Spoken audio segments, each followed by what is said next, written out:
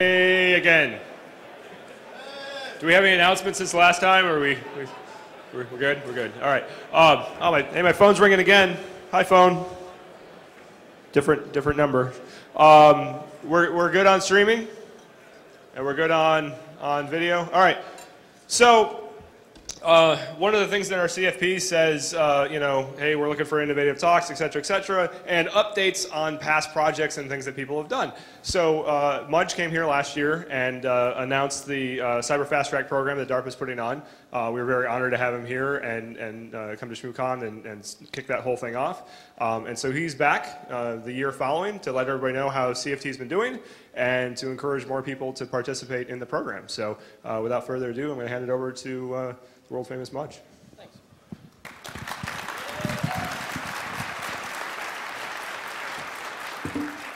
Thank you. We'll try this one. Can you guys hear me all right? Okay, good. We'll try not to spill the water over the computer here. So, as usual, I always enjoy Bruce's talks, especially when they start to go into his little rants there and become more of a Bruce sort of thing. And I was just thinking, I was getting up here, I mean, I agree with that. And the big question is, what does it take to be a good steward of the computer security community, which I consider myself to be a part of going way back to the early 90s even. And as many folks have asked me, like, why the hell did you go and actually, decide to work inside government?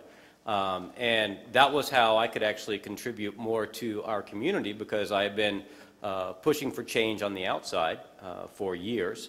And I got the opportunity to actually go inside. I'm not sure they knew what they were bargaining for or what they were going to get, but I knew what I was going to try and give them on the inside, which is to hack the system from within.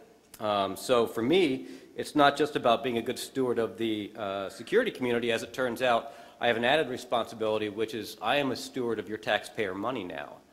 Because I fund research, and that research comes from discretionary taxpayer money, and I take that very, very seriously, and I want it used in the most beneficial way that contributes back to our community, where a lot of this innovation actually comes from.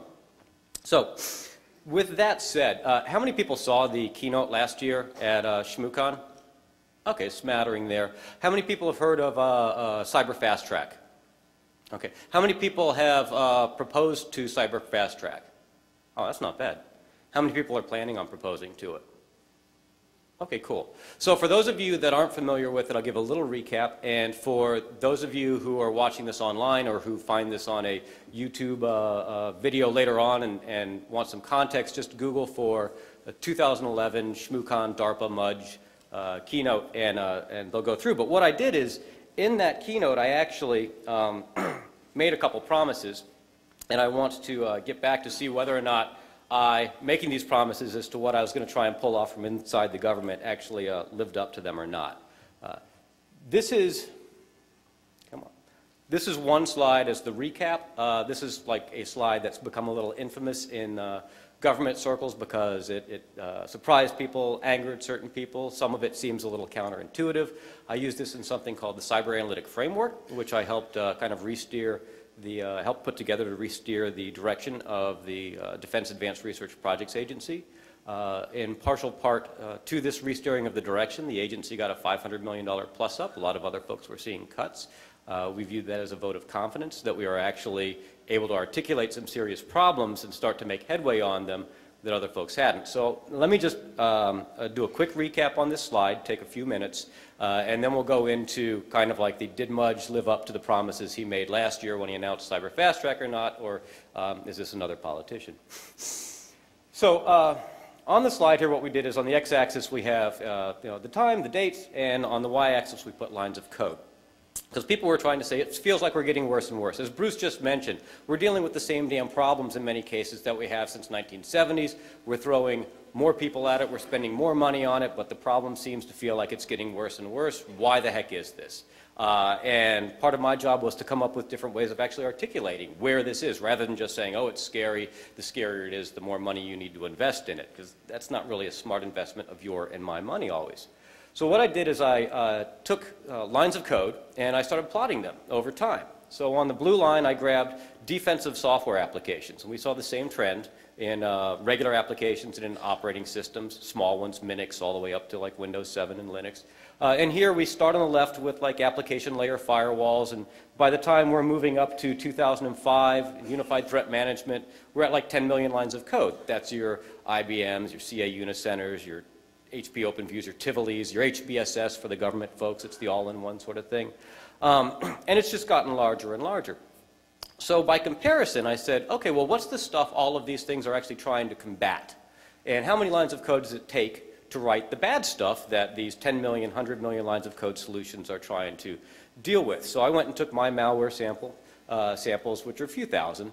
And for malware, I mean like viruses, worms, exploits, bots, and stuff like that.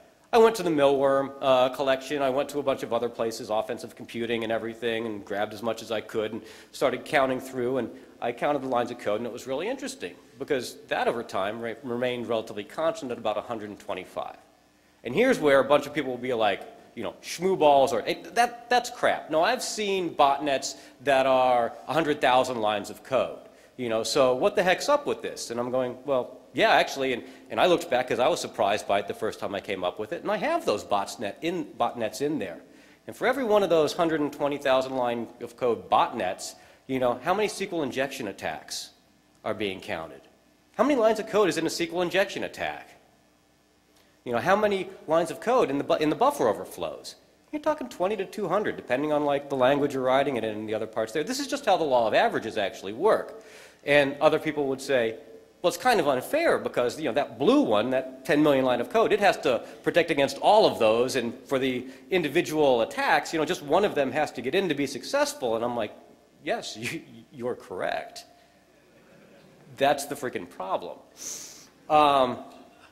Now, one other thing I'd like to point out on, or actually a few more things I'd like to point out on this slide. So, actually 125, if you look at, I'm gonna do some walking here. I don't know if the camera will follow me.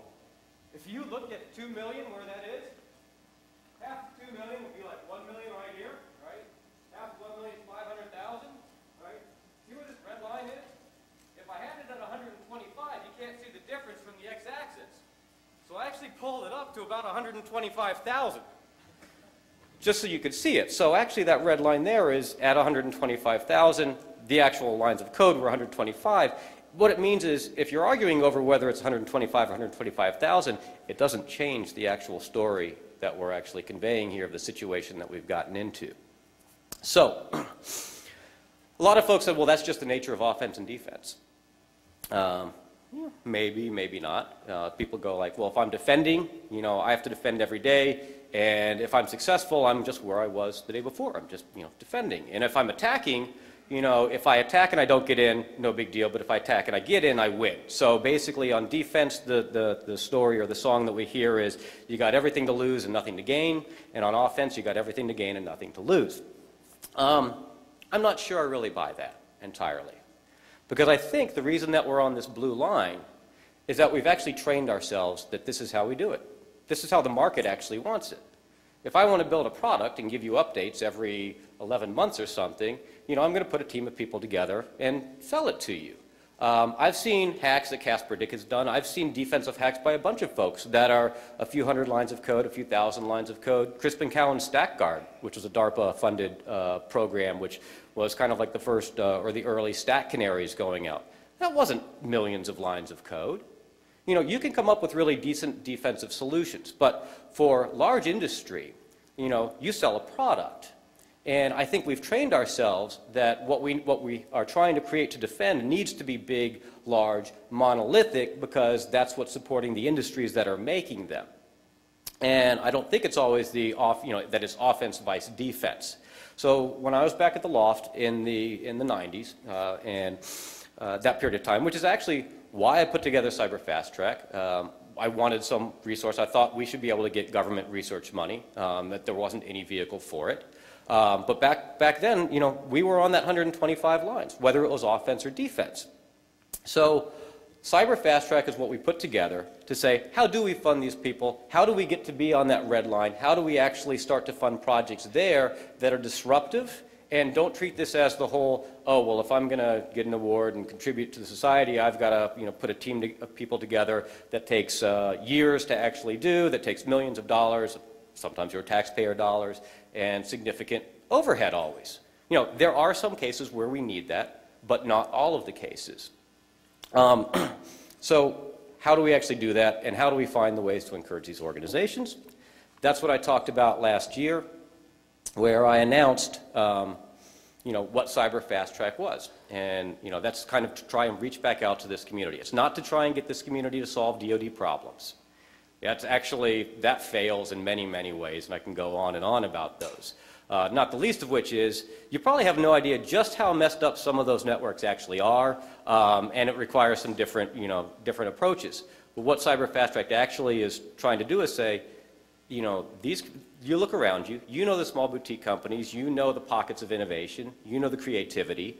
What are the areas that you're looking at going like, this is really fascinating, this is coming down the pike and I want to get ahead of it. This is the area that I need to solve, and that's where I should be able to look and say like, you're right, and that's good for all of us, and that's good for this community, and we should be funding that, because that's how we're actually going to make some differences there. So that was the goal of CFT. Now, one of the things I said, for anybody who's actually watched it, and I went through and watched my keynote last night to see like, what did I say? In February of last year, I said it would take, I had the money from Congress. We had it actually set up and palmed. I just had to figure out legally how to get it through contracts, management, the legal office to make sure we were adhering to everything. I said it'd probably go live in 3 months. It took 9 months. It took 9 months.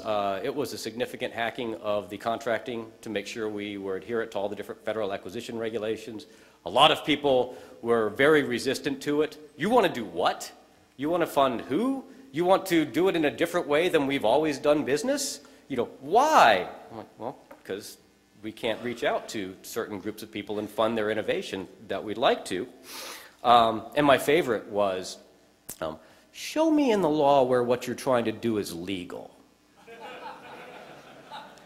And particularly disturbing when it's a lawyer that does that, because I have to go, you do know how the law works, right? The law tells you what's illegal. It's not a white list. You show me where in the law what I'm doing is not legal, and then we'll have a conversation. Because it is legal. It's different, and it's change inside certain places that, to be honest, oftentimes are a little resistant to change. So 3 months turned into 9 months. I apologize. I also said that I was going to try and make it really accessible, that at the end my goal was that you'd have literally a 7-page contract, not one of these omnibuses from the government that would, dozens and dozens of pages of legalese. So I said, 7-page commercial contract. So I was wrong again. It's a 1-page contract. Thanks. And I said that conferences like ShmooCon and places like this with this community are where I'd really like to see CFT-funded work being presented. That would be a sign that things have been successful. And I'm happy to say that even within just the 4 months of actually being live, we have at least one presentation at ShmooCon that is presenting Cyber Fast Track funded work. We have a lot of the stuff at the conferences at B-Sides and other areas like that. Open source software going out. So we're actually making some headway there, and I figured I'd actually go on and answer a couple of the questions that we normally get, and then kind of I've got some money shots at the end of where we really turn some folks on their head. So people say, what are the themes of it? So what sort of research are you looking to fund? I got to make sure I follow the notes here. See, I have to clear the slides, but I don't have to clear my voice track, so some of these slides get reused, and then I just use a different voice track because it's the government. These are all the little hacks and tricks that you end up learning about. So in general, I labeled it as cyber. And the question is, what the heck is cyber? And I hate that phrase also, but I'll fight for the word hacker because I don't think that hacker means criminal or that hacker should be a bad word. I've given up on the fight for the word cyber. I don't care. They can have it. So what it is I mentioned, you figure out what the problems are in the areas that are interesting to you. Don't try and solve DoD problems, because this is about identifying where the research interests are aligned, not about trying to realign somebody else's interests to something that they might not be aligned with. We want to run a whole slew of projects. I had said we were going to run between 20 and 100 each year, and actually on the back end of things, I said, for my metrics internally, 20 the first year, 40 the second year, 80 the third year. And in the first year, we're already, just within the first 4 months, well over that 20-year mark. So we've already beat the first-year metrics on the back end that we were kind of shooting for. The hundreds of projects, that's that red line. You know, because we want a whole bunch of different eyes on a whole bunch of different things that are really interesting. You know, you should be able to surprise us, and that's what we should be funding. The fast and cheap, because historically, when you look at traditional DoD funded research, it's looking at 4-year, 5-year-long programs and efforts. And that's fine for certain areas. But you tell me what we're going to be dealing with or what the next new trend is 5 years down the road from now and guarantee that, you know, you're pretty accurate on it, and I'll be amazed. Yeah, same as the last 5, buffer overflows. So I wrote the paper that I actually sent to ALF1 that he used for his Smashing the Stack for Fun and Profit. And I was like, oh, dude, do what you want with it. This stuff's going to be dead in like 8 months. You know, I am just amazed that we're still eking stuff out and that we still haven't dealt with that. So if you got a novel way of disrupting that industry, that's great. That would be good. So yes, some cases like that, but should we have to spend hundreds of millions of your taxpayer dollars and mine over a period of 5 years to try and come up with the next, you know, thing? Or should we be able to come up with a whole slew of things in short-term turnarounds where you keep the intellectual property and you get to actually have the fun and we get to, like, you know, make it a dynamic game theoretic process where we're not like always responding, but where we're actually kind of driving where we want adversaries to move or where we want the industry to go to. I think that sounds fun. Thanks. So the fast and cheap also, because again, the 5 years is just too long. You know, we're looking at cyber fast track and funding things that they're all less than 12 months before there's a proof of concept or a prototype or something like that. And the cheap part is, if you ask me for, like, you know, $1 million for your cyber fast track program or $500,000, you know, I have to really look at it and go like, well, why should I be funding that through cyber fast track? Maybe you do need to go through the traditional programs that require, you know, teams of people to write the contract, 6 months worth of negotiations, because I'm about to sign over $1 million of your and my hard-earned money, you know, for that. For cyber fast track, you know, do some small ones, fund your own research and development, keep the intellectual property. You know, it's the way of making sure you get to do the fun stuff that we like to do rather than just having to do it off hours or on weekends or, you know, oh, I've been meaning to get around to that. You know, it's going to save the world, but damn it, I got a day job. And diversity, because that's another part. This is that red line. Those 10,000 samples, not just offense, defense, just neat stuff that's small, agile, adaptive. That gives you the opportunity to choose what your solution is. And you can herd the bad guy, whomever the bad guy is, to where you want them to operate. Because if every one of the solutions that we come up with as a society, public sector, private sector, I don't care, is like a 10 million or 100 million line solution that takes years to do. We go, oh, we're getting hit by X. Quick, start the machinery, come up with the solution. A couple of years later, we have a solution. And the adversary just moves slightly to the side and undoes it. I would much rather say, well, I've got 70 solutions I could probably field right now that are all at various stages. Which ones make them move this way? Which ones would make the adversary move that way? Actually having, you know, a good strategy is having multiple options. So my favorite, process without output is uninteresting. 4 months.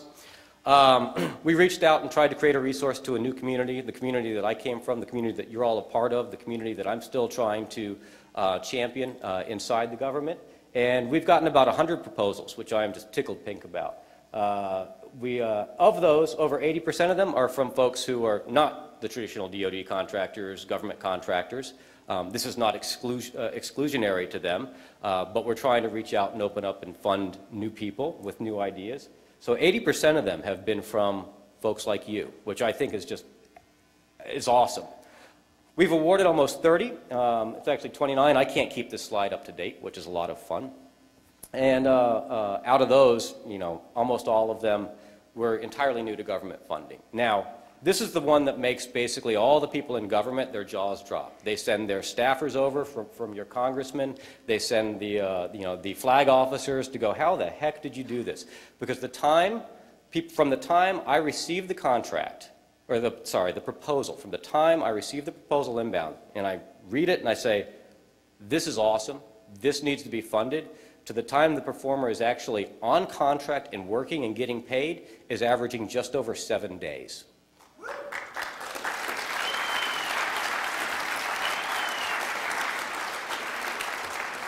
I run some non-cyber fast track programs, and it's taken between 6 and almost 12 months to get an individual performer on that's from this particular community, because it's so not set up for us to deal with. They're going like, oh, well, you got to go through DCA auditing, and we need you to do cost plus fee, and you know, where's your accounting thing, and what are your other creds and your cage codes and your blah blah blah going on, and you know, and those were barriers to entry that precluded a lot of folks, you know, from this community from participating. And Cyber Fast Track has created a vehicle that's not a SIBR, it's not a grant, it's not one of the traditional BAAs, it's not a seedling, it's new. It was designed to make it accessible, to fund the innovation and the research that's coming out of this community, to allow you to keep all of the commercial intellectual property for it. You want to go out and commercialize it and make millions of dollars? Good. We just want the technology to hit the streets and see the streets. You want to open source it? Great.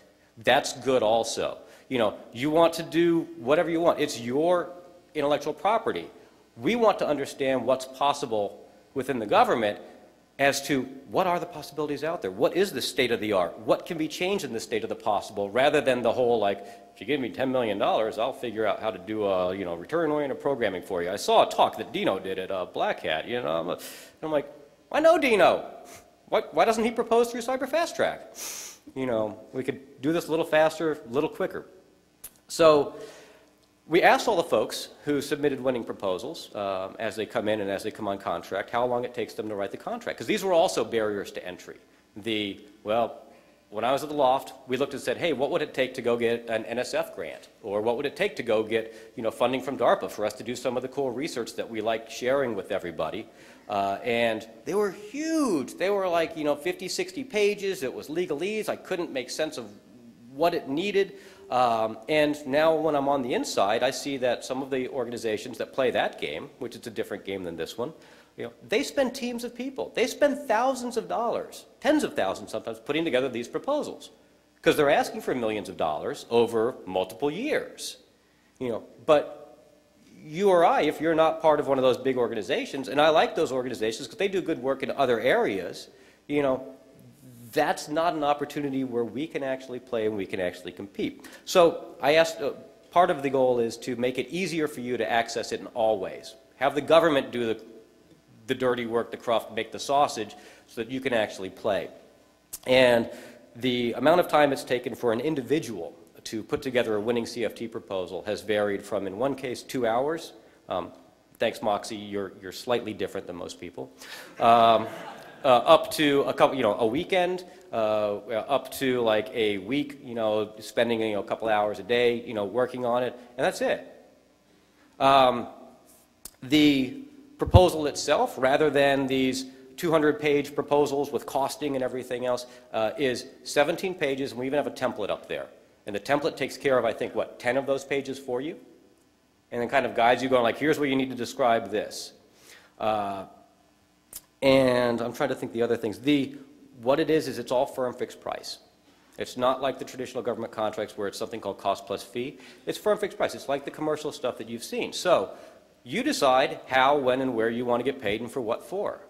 So if you say like, well, I'd like to get paid every 3 weeks, make a deliverable, like whether it's a status update, a report, a code drop, something else, you know, and put that in, and that's when you get paid. That's what triggers it.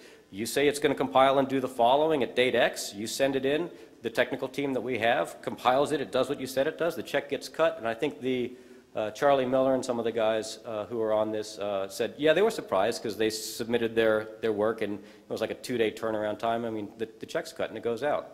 You don't have to have a bank account. You don't have to have them wire it to you. They'll even, you know, cut you. This is a commercial-looking contract because I needed the government, and I need the government to change in certain ways that we can actually embrace a huge talent pool that I think, you know, really needs the resources.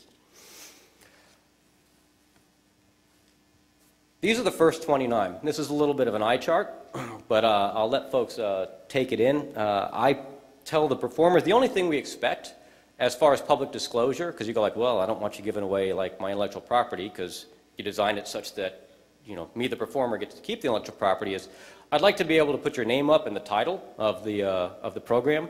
Some folks said that's fine, and they use titles for their efforts like Hungarian ham. Fine by me. Please don't make it obscene.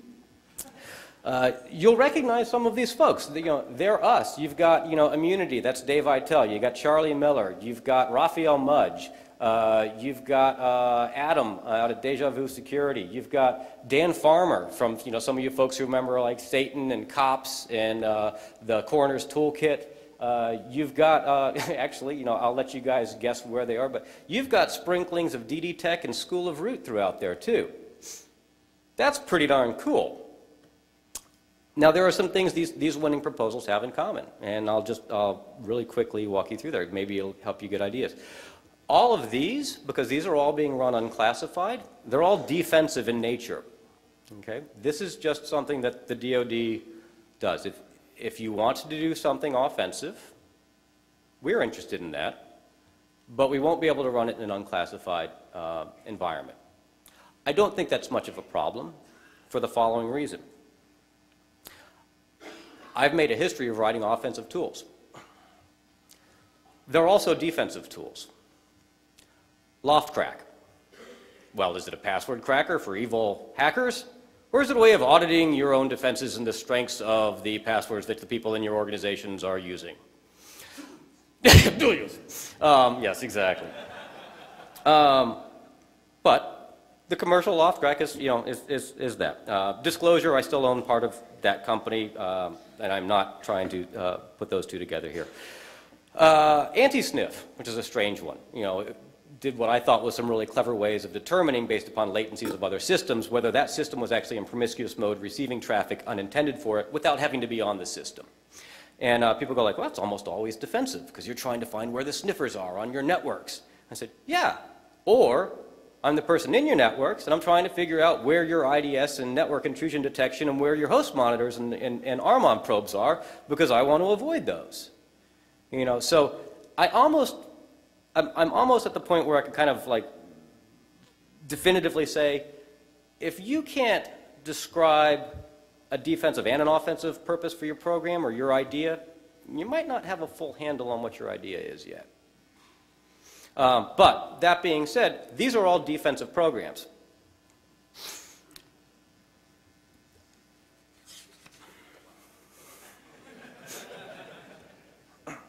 They are. I can take an antivirus deployment and I can beat you over the head with it. You can't stop somebody from taking a defensive tool or taking a hammer that's used to build a house and from cracking somebody's skull. It's just the nature of what it is. But it was only a couple of months ago that DARPA actually decided to change their internal, their official classification guides and say, like, yes, we are actually interested in cyber. Perhaps that was a tip of the hat to the whole, we got Mudge working here. I don't know how long we can like just kind of go like, yeah, we don't do that stuff. We're always interested in it. You have to be interested in it because you don't want the worst case scenario to come as a surprise. You really don't. These are the official links right here. So all of the actual information is in what's called the DARPA PA 1152. You can Google for that. I tried to make that as humanly readable as possible. That is still an official government document. So as such, there are things like, if you plan on doing human testing or animal testing, you need to fill out the following. Please don't submit stuff that you're saying like we need to do animal testing on or human testing. I mean, if you have to, if it's a valid research thing that's cyber and cybersecurity related, and I don't know what it is, do it because we have the correct process to go through to make sure it's ethical, to make sure it's safe and everything. But they wouldn't let me take certain boilerplate out. Okay. Yeah, humans or animals. I don't know. What wine are you serving, sir? What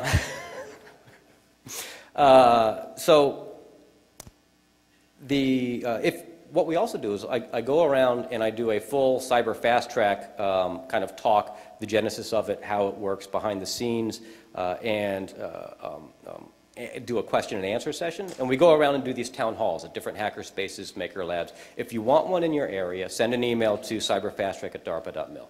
The reason that we do this is that historically for the traditional programs and traditional government contracts, You would have to get on a plane and fly potentially across the country to go attend an industry day to figure out if it's something you're even interested in participating in. This way, I'll come out to you, I'll talk to you for an hour. If it's not something you're interested in, you only lost an hour of your time. That's the goal. That's how I'm trying to change the stuff inside here. If you are interested, great.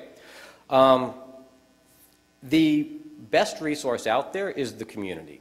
So like Raphael Mudge submitted a winning proposal, and he wrote a nice blog entry about it. And he said, like, here's how I approached it. Here's what I read in the PA. Here's what I think they were encouraging. Here's what I think they were discouraging. And he shared it, and I really liked it. I can't endorse it or, not endorse.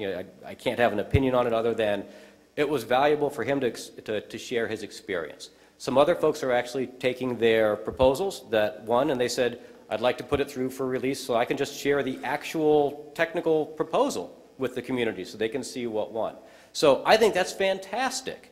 Now go find somebody that proposed that didn't win and ask them also, because maybe they'll have ideas of why theirs didn't work. I can give you some tips, which are one person submitted I think like 8 or 9 proposals simultaneously. So I read them. Some were better than others, but they all had like a common flaw across them that did not allow me to select them. So if you have multiple ideas, think about spacing them out such that if you get a rejection, you can go, oh, yeah, probably didn't like this one. You can change it on the next one. Maybe you'll have a better chance. Because we've had folks that do that, and they've actually nailed it. We go like, no, not interested, and they change it around, submit it again. Different ones like, oh, yeah, yep, that's fundable. So what I have to do in order to get money out to you is I have to be willing to go in front of Congress and hold up this little proposal that you wrote and said, as a steward of the taxpayers' money, I funded this with the taxpayers' money, and this thing stands on its own. This is why this is so awesome. And I can cite stuff from it, and I can point to it.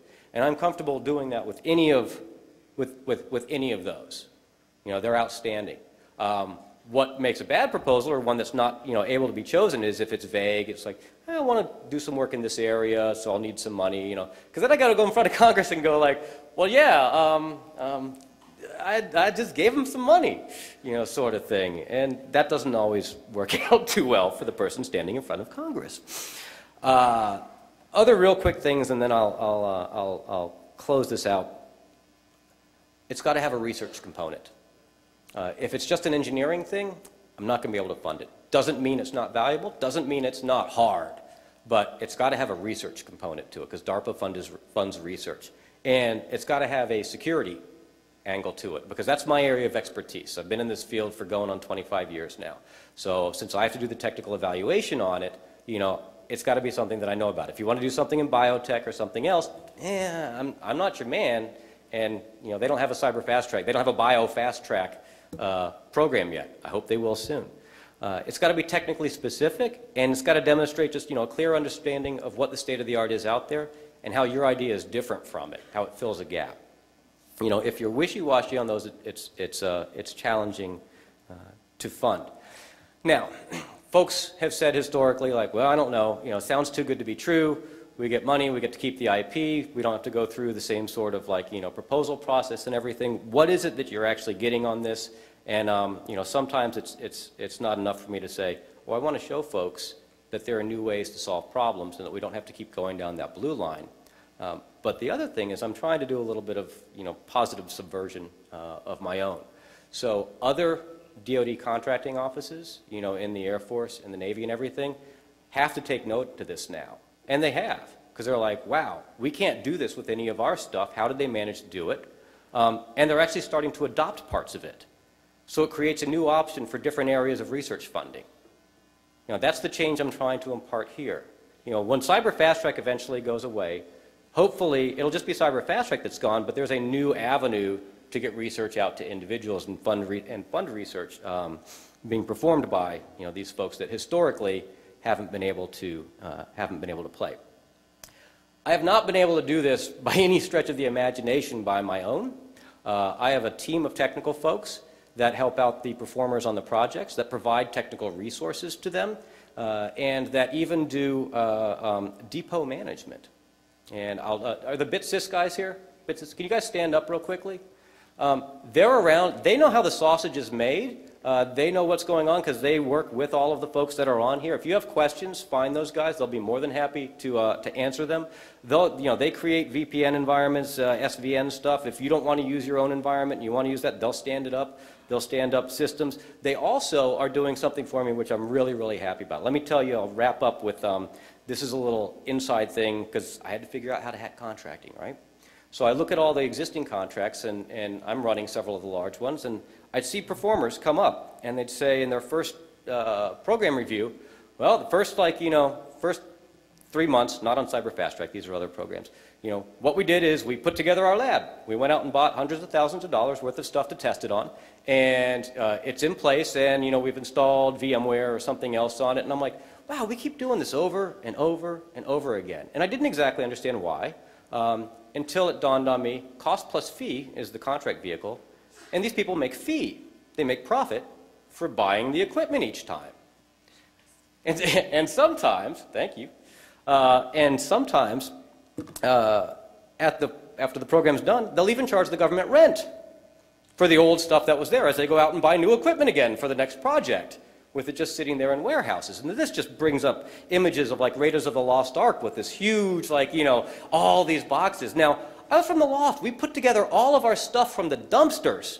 We had like 30, 40 micros. We had a massively parallel processing supercomputer. I mean, we were technology reclamation experts. That's what we had to. We didn't have access to this. And the small organizations, I went, well, wait a second. We have basically a hangar out by Dulles Airport. And I went out to the other program managers and to my contracting officers. I said, go collect all of that equipment from all of these other contracts and ship it to that airport, that airplane hangar in Dulles. We're going to give it out to the CFT performers because they don't get profit for buying this stuff. And if they have a use for it, we could just ship it out to them because the government already bought it with taxpayer money.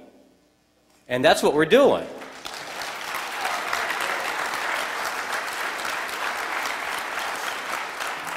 We're going to make that list available, probably Excel spreadsheet. It'll be quasi up-to-date, I imagine, as we start shipping stuff in and out. And the other thing is, there are two reasons I'm really excited about this. One is you can go look at the list and just get ideas. Wow, that's a $275,000 Juniper router. If I had that, here's what I'd try and do. And come up with a proposal, and because we could just ship that thing out to you, and when you're done, you ship it back. Somebody else can have a whack at it or have fun, for a research sort of thing that you always wanted to do but couldn't afford it. You need, and if it's stuff that we don't have on the list, that's okay. Propose the equipment that you need to do your project, and it'll be purchased. We'll give you the money to do it. It becomes government equipment, and when you're done, it goes back into that list also. Because if you needed it, some other performer would probably want to use it as well. Now, if you're doing it for a destructive thing, because you need to tear it apart, that's fine. We'll abandon it in place out there and it's done. If it gets older stuff, we can just abandon certain things in place. That's okay. I was handed the real quick reminders. Yeah, CNO. So if you want to negotiate, when you submit your stuff and you get the contract, there's really no negotiation on it. It's a firm fixed price thing. You said what it was. You said the money. So if you want to negotiate and go back and forth on that, we have those traditional vehicles for you. I invite you to make use of them. Eligibility for funding. This is an important one. I'm a foreign national. I'm whatever. Can I fund? The only requirement that we have is that you're able to sign a legal contract, which means in the U.S. I think you have to be 18 years of age. We haven't had somebody who's under 18 who's had to have a guardian or a parent sign for them yet, but we're open to that too. Folks have good ideas. So yes, this isn't something bounded by borders in that traditional way. And the town halls have to be open to the public because all the information that we share has to be shared to the largest, widest audience possible to make sure it's all fair. So that's my update from last year. So in closing, what do? I hack. I hacked prior to the loft. I hack at the loft. I hacked from the outside. I thought I made some significant contributions to the industry and to the environment. I thought I actually managed to make some change to the government from the outside, and I got the opportunity to go inside. the government and create a program like this, and hopefully, you know, you look at it that I'm still hacking, and whether or not I'm successful is whether or not you actually get value out of it. So thank you very much.